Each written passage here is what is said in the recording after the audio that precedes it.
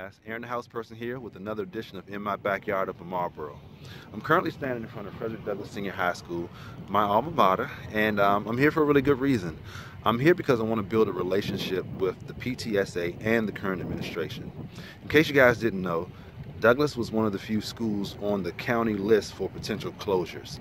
Fortunately for the school, the students, and for the surrounding community, that did not happen. However, there is still a chance that it could happen.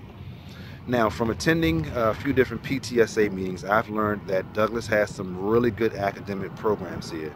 And they still have a pretty good athletic program here as well, in spite of having fewer athletes to choose from.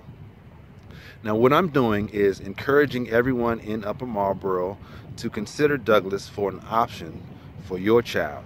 I'm also encouraging my fellow alumni to step in and participate any way, shape, or form you're able to, because everything counts and everything matters.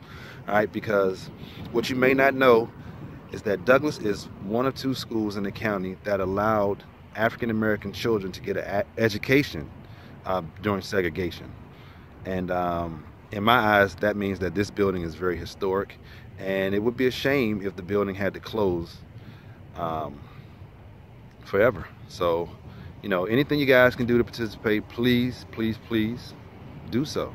We encourage it, and we look forward to building, and we look forward to keeping our community strong. That's it for this edition of In My Backyard up in Marlboro, and I'll see you guys next time.